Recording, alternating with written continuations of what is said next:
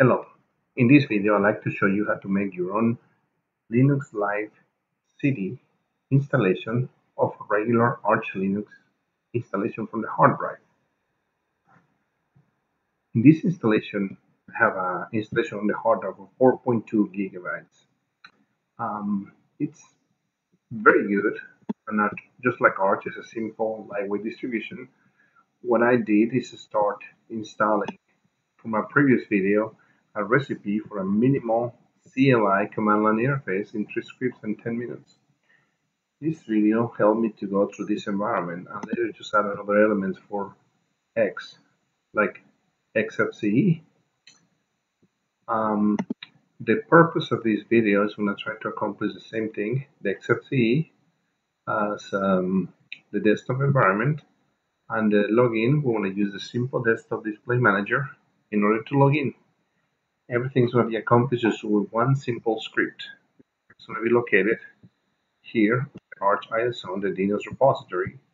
We have one Arch OS live image, which is an edit from the original image, but just to demonstrate this is live.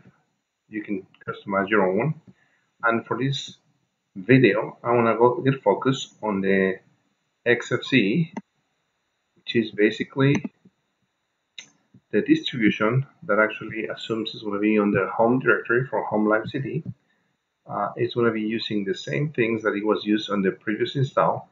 The only difference is going to be the addition of the XOR, which is going to be the X terminal, the XFCE elements for video, and the sddm desktop manager. We continue with some of those things.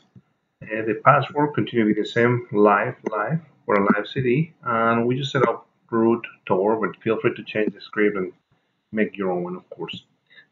Everything else, one thing that took me a good deal of time on this Arch Linux, it was the fact that on a live CD you have to start setting the default graphical target. That was a pain to figure out. Finally, after looking into those things, determining on that one, it was able to set up. And the last thing is notice that the root on the Archiso is installed with a C shell, like bin bash, so you can switch back and forward. Just for this video, I like to keep things simple, and if it works, why change it, right? So this is going to be the file we're going to be using, going to be working on, and right here we have from the previous installation 4 gigabytes. I'm on the home live CD, and I'm on live CD. There's no files right now, so we can start clean. I can do wget from the file we saw. The thing they're doing is they're putting a bunch of things here. It's the same file. The thing I do is put 755 on the file, and I need to become root on this report. So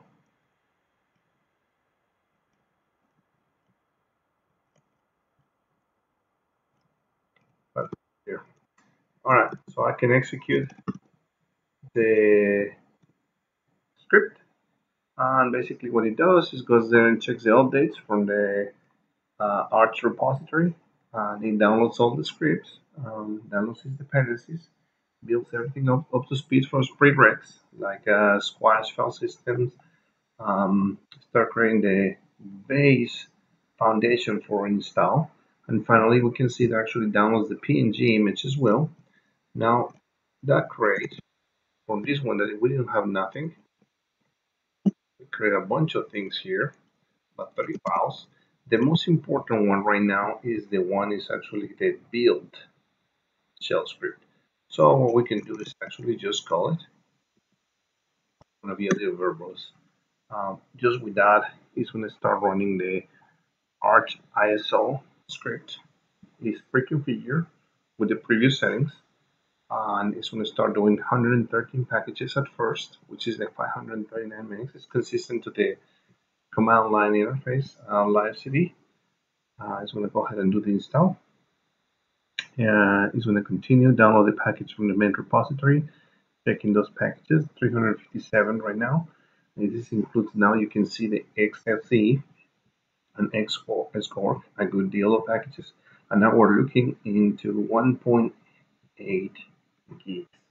But the intent of this video is to keep everything within 1 gig only, maybe 900 megs or so. So 8 or 900 megs, and it continues doing these dependencies.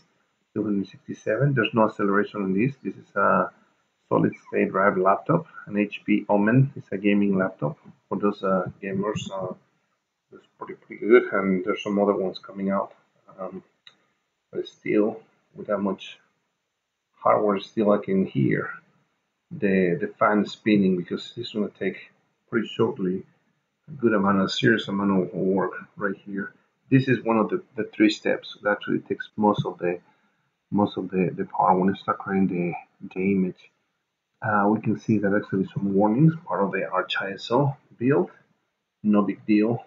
Some of the things, if you needed to get extra things, as we saw on the file, you can actually customize the amount of packages that you might need to add. If you need to add some things or some other programs like Nginx, HTOP, Screen, wget, or want to know, like a Firefox, Chrome, whatever extra packages, you can feel free to customize and add it. It's just a text file.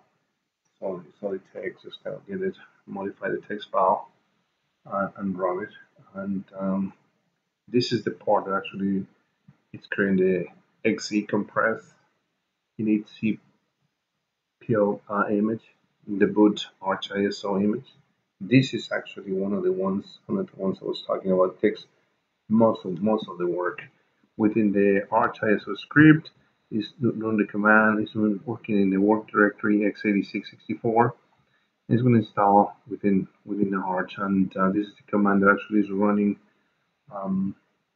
This is actually this one, and this is one of the 3 steps. Is the one it takes the longest time. We're about 7 minutes in the video. I took a lot longer to explain, but it was important to see what we're trying to accomplish. Is basically a 900 megs, live image of the Arch Linux distribution, including XFCE and the sddm desktop manager.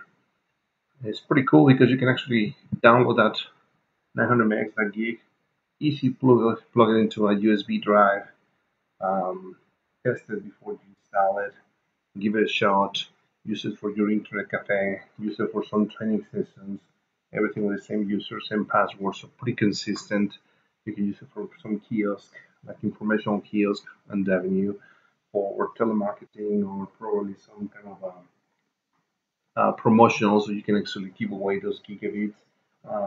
Memories, maybe have HTTP directly, just boot the image and just eventually let the people show what you have, things like that. Maybe some of those things can be really up to you to do some testing, and eventually, well, now it's only 1 gig, can be there. Just put it in your virtual machine, test it. If it works, and you can get more serious about testing and doing more things. Install it. There's some nice elegance, or just modify and just start adding more packages. Customize, make it your own, right? Make your own splash put image, put your own packages, your own look and feel, your own taste. Change the locales, put in your own language, the keywords and things like that. Bring innovation to the things you're doing. Put one of those images to some kind of video imaging, pulling some feeds from some websites and eventually start promoting some kind of advertising in companies. Things like that can be plugged in directly, put into something. There's a number of things that can be done with these, but that's the intent of this. Demonstrate actually can be done within 1 gig, 900 megs. It's not a bad deal to have a full XFCE. If you want to use for classes, Java classes, Ruby classes, Perl classes, programming classes in general, you can actually customize your package, print your own package in a 1 gig, 2 gig memory. You can actually do a lot. I got some results with the i3 window manager. Those are about 800 megs, and I had some good results with the image for Plasma KDE. That was a little bit more. That was about 1.2 gigs. You'll need at least a 2 gig memory just to just to do that and put it. This is the other part, the air route is file system that is taking the loss. This is the parallel mix squash. And again, I put some beef on that one. I put on the virtual machine 4 processors to speed it up, get things moving. Um, he's creating it. After that, the last step, the actual building of the ISO, is not as lengthy. This is actually probably the one that's taking the most. Now I hear the fans of the laptop really hammering the CPU if I can open it.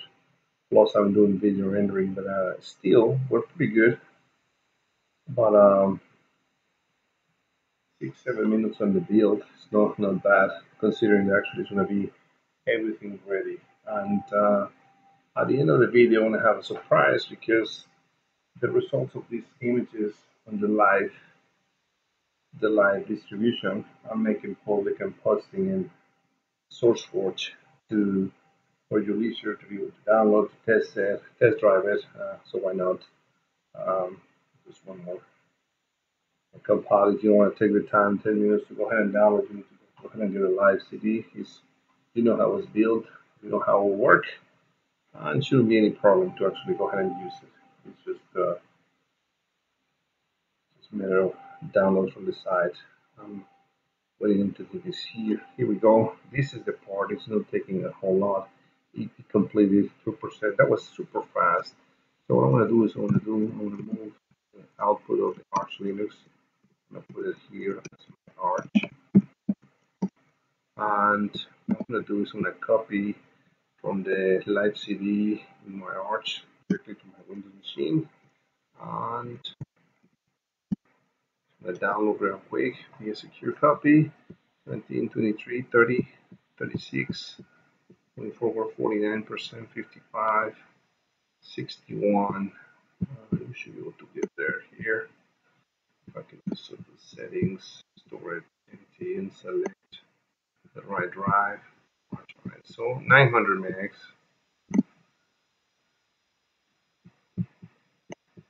Actually, let's see,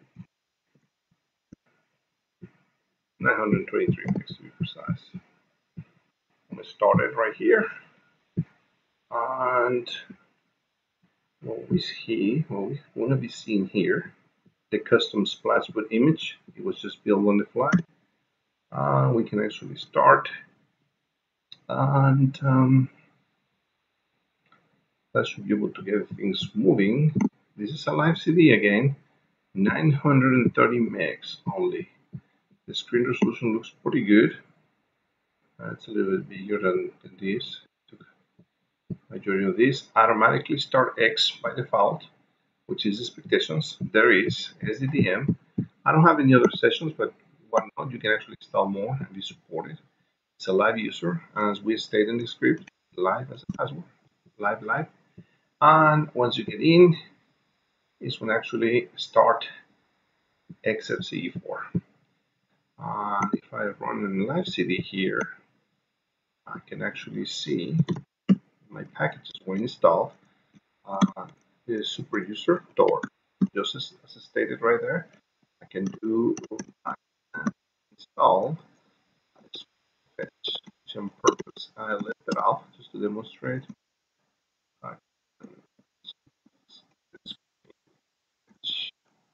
And with that, you should be able to start connecting to the internet, synchronizing the packet services. Again, this is a live CD, 930 megs. It's just doing his work. Everything from that compressed image and everything that you can do is going to be on RAM, and eventually you'll be able to reboot or revert the changes, go back to the original thing. That's what I was mentioned.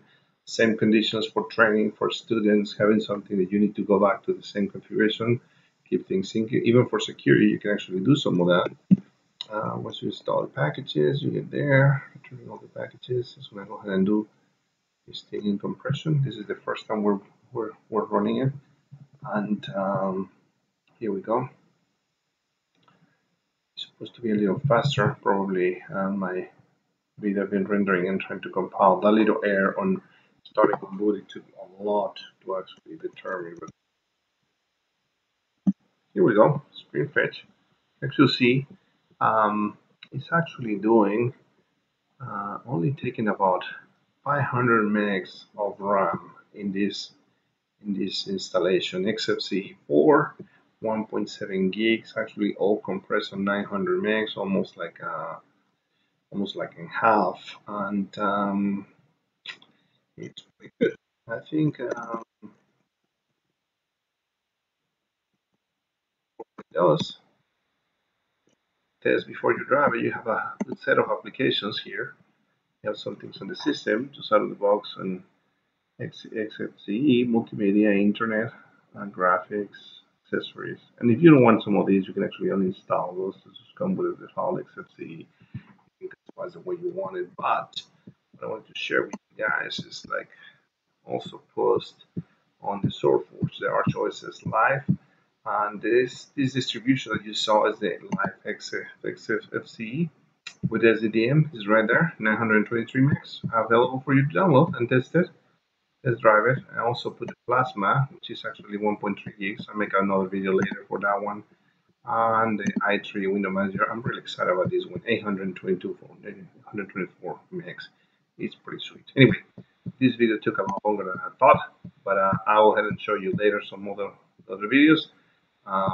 Please like the video, and hopefully you like the distribution. Hopefully you uh, Linux as well.